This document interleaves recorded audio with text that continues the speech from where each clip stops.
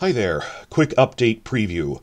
House of the Dragon's official social media channels just released a new wave of character posters, and more importantly announced that tomorrow, Thursday, March 21st, they're going to release a full trailer for House of the Dragon.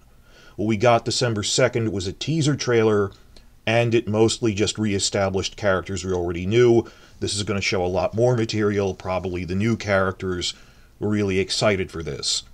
We'd been anticipating this for about a week once we found out that Max has this big upfront presentation run by the head of the video game department, JB Perrette, but he said, I'm going to be showing trailers for a couple of things, such as the new Dune show, a couple other things, but we were hoping for this, and we thought, well, maybe it'll just be character posters, maybe it'll just be a second teaser, maybe with new characters.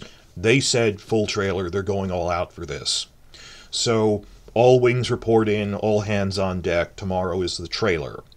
The rest is just an update for my channel here that I have been doing setup work for criticizing Benioff and Weiss's big Three Body Problem show on Netflix, which they have hyped up as their comeback. And the way I'm doing this is based on the advanced reviews. I made 4 audio-only videos split up by topic, because they'll flow quicker and because it's coming out tomorrow. And each one is like a page and a half script. I did script them, so I'm going to dash that off this afternoon. What this means that we are getting a trailer tomorrow is I won't be able to review Three Body Problem by the weekend. That this takes precedence over that. So, it's only 8 hours. I'm just going to marathon. I'm not really paying that much attention to. I'm not going to rewind or anything to analyze it. Just I'm going to watch it straight. That is probably going to come weekend after this weekend, because so much was already covered in the advanced reviews, and I would be talking about specific after-action things, because they said, well, isn't that different, but look at this. This is where they're having the actors stare at the camera, because they think that's what drama is, with no dialogue, or this is something they did that was needlessly expensive, like in the VR scenes. I've made my other videos before this going, they're throwing money at the screen thinking that equals story quality, and like you could have done this on a shoestring budget. The 10-cent version did. So I have almost caught up on my to-do list just as Three Body Problem and this trailer are coming out. But I'm nearly done. And other things I folded into that, because another thing is the panel that they're presenting these trailers at tomorrow, Max. Warner Discovery is also going to be giving a lot of industry news about things like further international expansion for the Max streaming service, some other state-of-the-industry things. I'm going to try to quickly cover that by the end of this weekend, by Sunday. On my to-do list, there's this state-of-the-industry Max expansion thing. Trailer breakdown will be the big thing happening starting tomorrow and through the weekend, and I have pushed actually watching Three Body Problem to next. I'll watch it through the week, make the report next weekend, but please check out, I have these things based on the advanced reviews coming from screeners that came out. The one thing I want to leave you with is, there can be no accident that HBO chose to put out the big first full trailer for House of the Dragon, as well as their other projects, the same day that Netflix's big project that they bet the farm on, Three Body Problem, comes out. They're trying to steal the thunder of the hype from that. They're trying to mute it, which is hilarious. That, dude, you screwed over our channel. Our Warner Discovery was screwed over by Benioff and Weiss, that they wanted to leave early, salted the earth behind them by rushing it so much this was considered a dead franchise.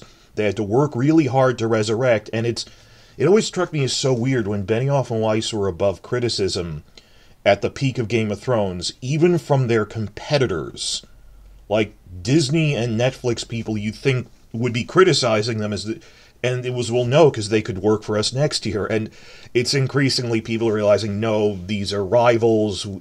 They have no reason to butter them up anymore, to play nice like that. It's, no, we are competing.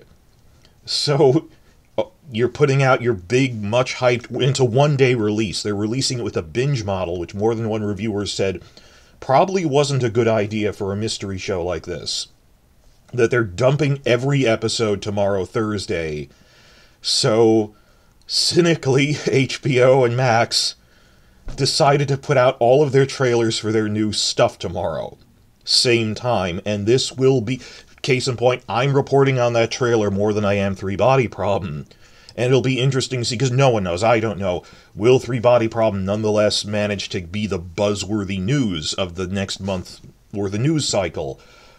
What they call the zeitgeist. Will this be the thing everyone's talking about, or as the advanced reviews say, it's kind of boring and slow, and the characters they made aren't really that memorable, and people just forget about it a month from now, because we're gearing up for House of the Dragon. That is hilarious. I mean, if nothing else, because House of the Dragon trailer is coming tomorrow, but the show itself won't until probably last week of June. 1 month from now, a month from Friday, Amazon is putting out their big adaptation installment of Fallout, this big live-action Fallout TV series. The trailers and preview clips look very good, or at least, even if it's not, meeting the standards of the video game fans, it looks impressive enough. People are going to be talking about Fallout a lot more than they're talking about this, because if anything, the reviews said it's kind of formulaic, it feels like an X-Files knockoff, versus purely from set design, Fallout looks like eye candy and something people are going to be paying more attention to. So my prediction, or at least hope, is, like a month from now when Fallout comes out, people won't even remember Three Body Problem. But we will be getting increasing trailers and promos and clips for House of the Dragon Season 2 to look forward to. Obviously, the weekend that Fallout comes out, we're going to be talking about that more than House of the Dragon, because it hasn't come out yet. But they're releasing the full trailer the exact same day that Netflix is releasing Three Body Problem. And you don't deserve to... No, this is going to be when we reclaim our position as the big hype thing. And I've even seen people trying to backtrack that you're making a false comparison. Oh, no, it's meant to be a niche sci-fi, hard sci-fi show. It wasn't meant to be the next Game of Thrones. As Entertainment Weekly pointed out, and many other news outlets, Benioff and Weiss themselves, Netflix itself, was inviting these comparisons that this would be the next big Game of Thrones scale show. And they spent so much money on it, as much as House of the Dragon, that it needs to be the next big flagship show that captures the national zeitgeist to be considered a success. They set the bar too high. So I'm making these 4 audio-only preview videos. It's one, like an hour video split up in 4 parts. And I'm probably going to get to that next week, and starting tomorrow, we're in trailer mode, because I've caught up on everything else except that.